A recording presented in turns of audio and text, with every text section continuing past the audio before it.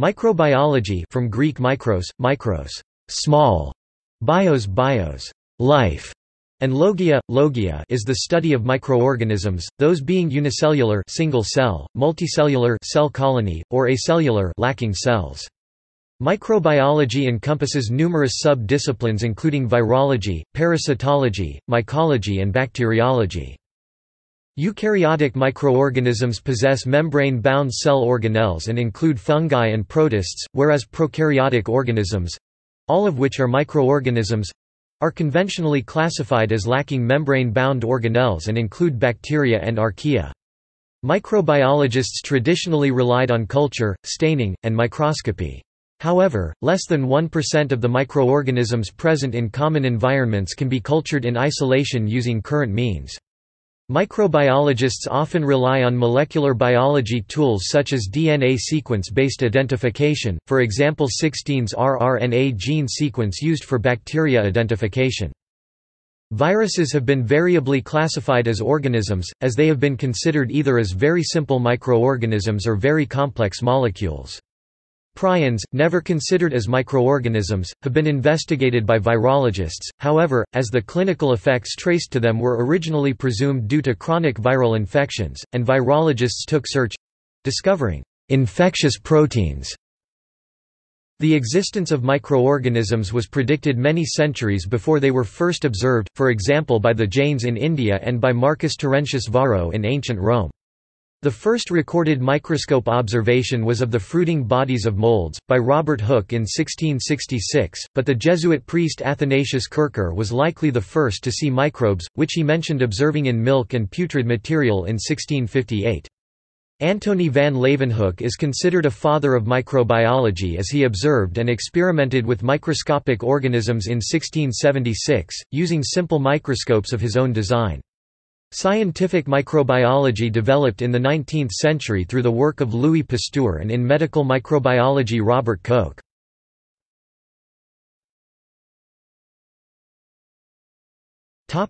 History. The existence of microorganisms was hypothesized for many centuries before their actual discovery. The existence of unseen microbiological life was postulated by Jainism, which is based on Mahavira's teachings as early as 6th century BCE.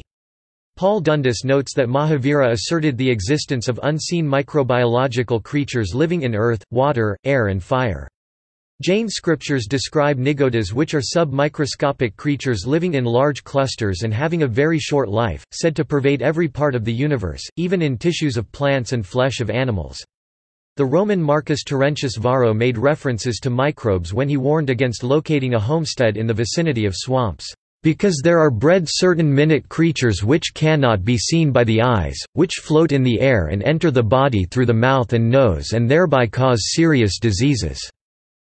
In the Golden Age of Islamic civilization, Iranian scientists hypothesized the existence of microorganisms, such as Avicenna in his book The Canon of Medicine, Ibn Zur, also known as Avenzoar, who discovered scabies mites, and al-Razi, who gave the earliest known description of smallpox in his book The Virtuous Life, al-Hawi. In 1546, Girolamo Fracastora proposed that epidemic diseases were caused by transferable seed-like entities that could transmit infection by direct or indirect contact, or via transmission. In 1676, Antony van Leeuwenhoek, who lived most of his life in Delft, Holland, observed bacteria and other microorganisms using a single lens microscope of his own design. He is considered a father of microbiology as he pioneered the use of simple single-lensed microscopes of his own design. While van Leeuwenhoek is often cited as the first to observe microbes, Robert Hooke made his first recorded microscopic observation, of the fruiting bodies of molds, in 1665. It has, however, been suggested that a Jesuit priest called Athanasius Kircher was the first to observe microorganisms. Kircher was among the first to design magic lanterns for projection purposes, so he must have been well acquainted with the properties of lenses. He wrote, "Concerning the wonderful structure of things in nature, investigated by microscope," in 1646, stating, "Who would believe that vinegar and milk abound with an innumerable multitude of worms?"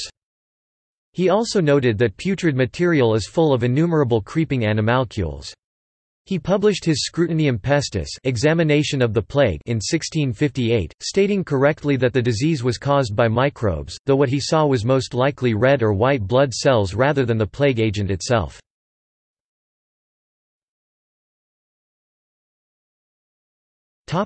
The birth of bacteriology.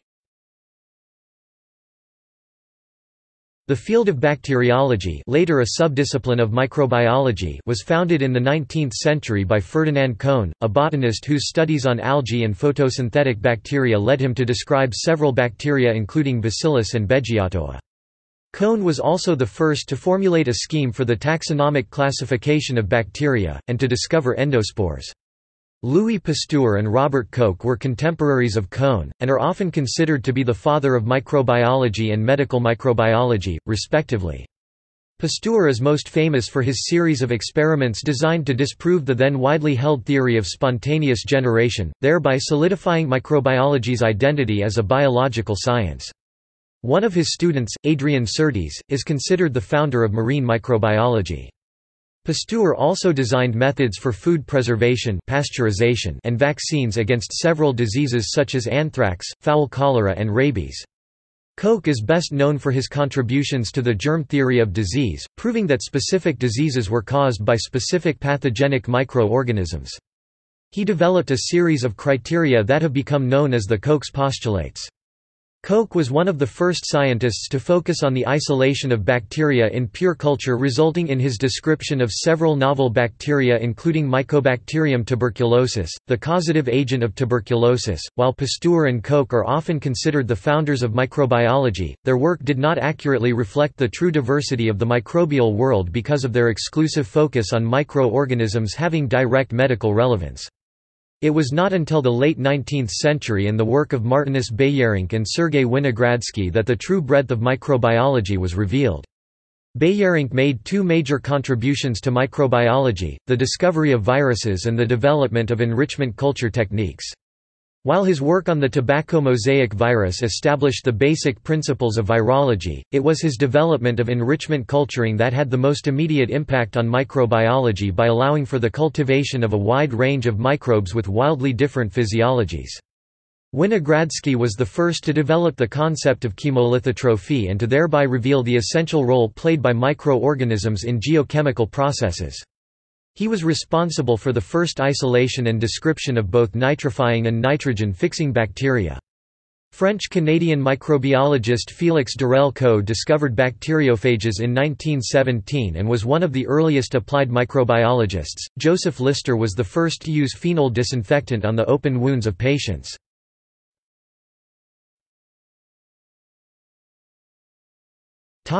Branches. The branches of microbiology can be classified into pure and applied sciences, or divided according to taxonomy, as is the case with bacteriology, mycology, protozoology, and phycology.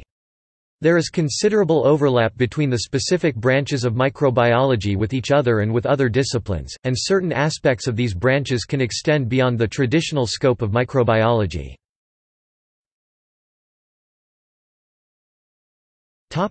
Applications.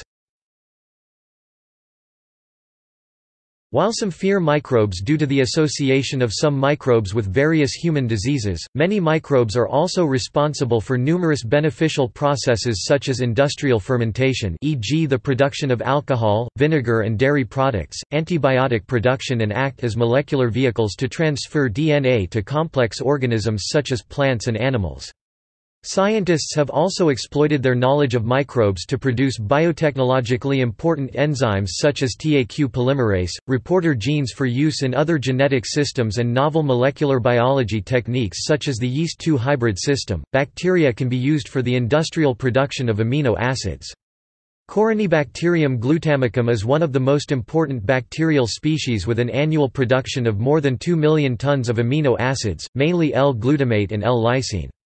Since some bacteria have the ability to synthesize antibiotics, they are used for medicinal purposes, such as streptomyces to make aminoglycoside antibiotics. A variety of biopolymers, such as polysaccharides, polyesters, and polyamides, are produced by microorganisms.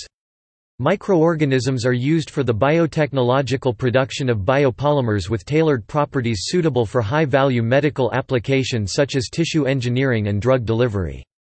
Microorganisms are used for the biosynthesis of xanthan, alginate, cellulose, cyanophyacin, poly gamma-glutamic acid, levain, hyaluronic acid, organic acids, oligosaccharides and polysaccharide, and polyhydroxyalkanoates. Microorganisms are beneficial for microbial biodegradation or bioremediation of domestic, agricultural and industrial wastes and subsurface pollution in soils, sediments and marine environments.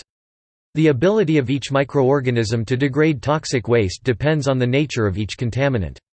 Since sites typically have multiple pollutant types, the most effective approach to microbial biodegradation is to use a mixture of bacterial and fungal species and strains, each specific to the biodegradation of one or more types of contaminants. Symbiotic microbial communities confer benefits to their human and animal hosts' health, including aiding digestion, producing beneficial vitamins and amino acids, and suppressing pathogenic microbes. Some benefit may be conferred by eating fermented foods, probiotics, bacteria potentially beneficial to the digestive system, or prebiotics, substances consumed to promote the growth of probiotic microorganisms. The ways the microbiome influences human and animal health, as well as methods to influence the microbiome, are active areas of research. Research has suggested that microorganisms could be useful in the treatment of cancer. Various strains of non-pathogenic Clostridia can infiltrate and replicate within solid tumors. Clostridial vectors can be safely administered, and their potential to deliver therapeutic proteins has been demonstrated in a variety of preclinical models. See also